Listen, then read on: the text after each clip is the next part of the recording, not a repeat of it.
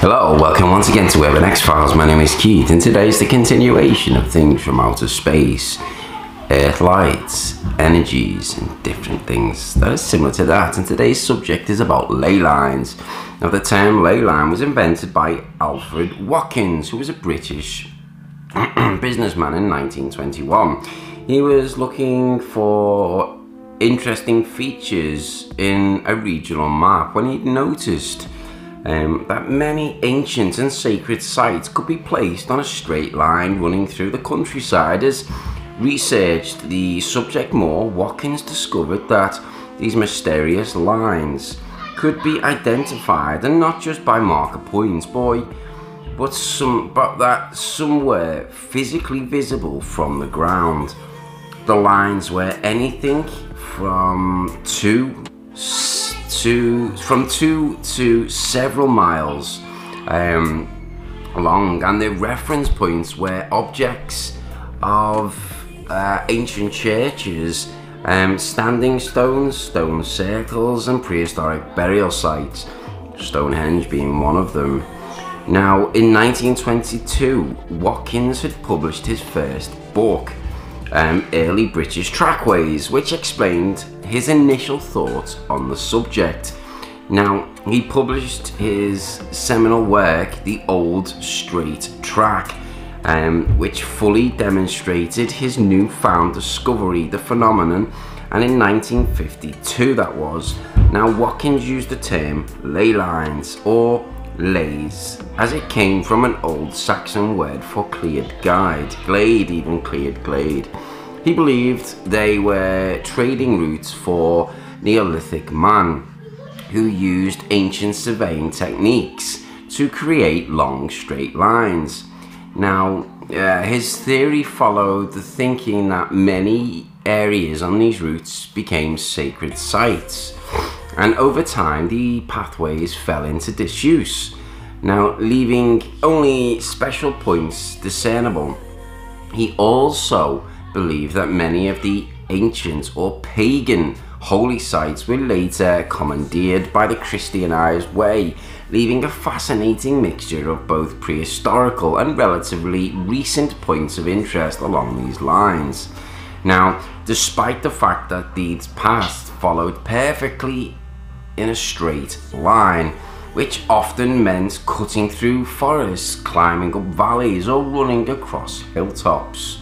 Now, Watkins maintained his belief that they were trading routes, but by 1929 he just stopped referring to the old ley lines, and he simply called them old straight tracks.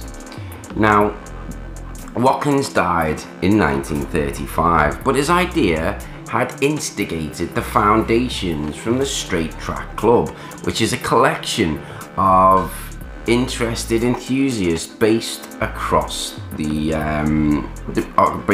Britain, who enjoyed investigating their own regional versions of ley lines. Now, many people felt the difficult routes taken by the leys running through steep or testing countryside, meant that they were unlikely to be trade routes for the traders. Now, other theories about their nature was put forward in 1936. A British writer called Dion Fortune first suggested the idea that the ancient sites could be linked by lines of mysterious cosmic forces. And a member of the Straight Line Club, Arthur Lawton, continued with his notion in 1938. Lawton was a dowser and had been fascinated by German and French dowsing theories. Now, off the subject a little is that I also use dowsing as a form of investigation during paranormal things. Dowsing rods, which have been used for many years for finding water, missing objects, and various things. Anyway, so he was fascinated by German and French dowsing theories that were connected with standing stones. So he formulated the idea that ley lines were lines of natural energy that could be proven by dowsing. Now, during the Second World War, the Straight Line Club and its activities had dwindled, but in the 1950s, new ideas about leys burst into the public's consciousness. Various UFO books from France and America linked flying saucer phenomenon with these lines of cosmic force.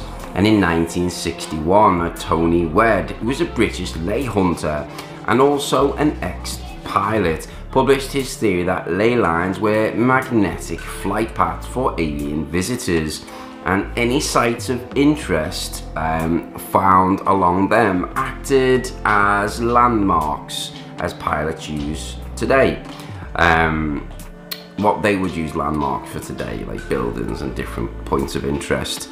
Now, from Wedd's work, the modern movement in ley line researchers truly began in 1969, when another enthusiast, John Mitchell, had wrote The View Over Atlantis, a book that combined ley lines, earth energy, UFOs, and ancient mathematics. Now, the 1960s and 70s had saw all manner of New Age theories, and leys began to automatically be associated with lines of energy, chi for Chinese things, and different sources of these energy lines. Now, flying saucers and other strange psychic experiences have also been thought to be like powered by being close to these ley lines, like it was like a battery source, an never-ending source of cosmic energy. Now, the phenomenon had spread right across the world, and New Age enthusiasts were eager to seize the idea of cosmic forces and aliens, and wholeheartedly the city of Seattle in the USA had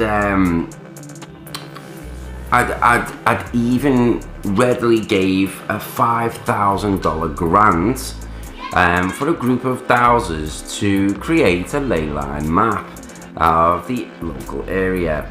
Now, to some extent, they missed the original point of ley lines, which was they were straight routes connecting sites of sacred interest. Now, in fact, the United States has its own version of Watkins-style leys.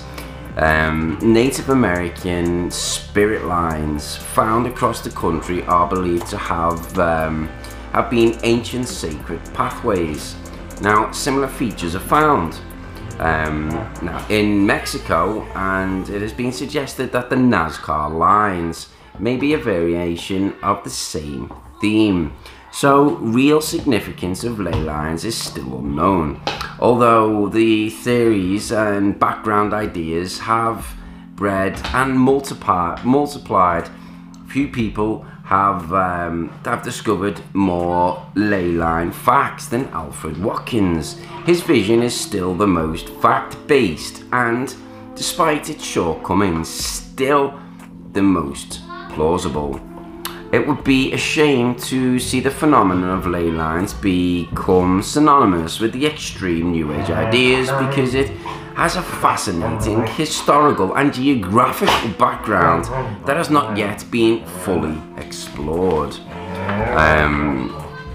Yeah, ley lines have always been a fascination of mine, and it just adds to the theory of the mysterious stuff that we do not understand on the earth. You know, what was here beforehand? Was there anything here before dinosaurs? Who's to say that ancient civilization lived on Earth way before dinosaurs? Something wiped them out. Dinosaurs then dinosaurs died out, and then man come back, and who knows? We just don't know. Theories can go on and on. Maybe one day we'll have the answers. I doubt it'll be in our time. Excuse this. It's my dog Kobe. There he is. Yes, it's my best friend. Anyway, hope you enjoyed today's story. If so, please leave comments, likes, suggestions, anything. Greatly appreciated to all who watch it. Anyway, take care, and I will see you all in the next video. Stay tuned. Peace.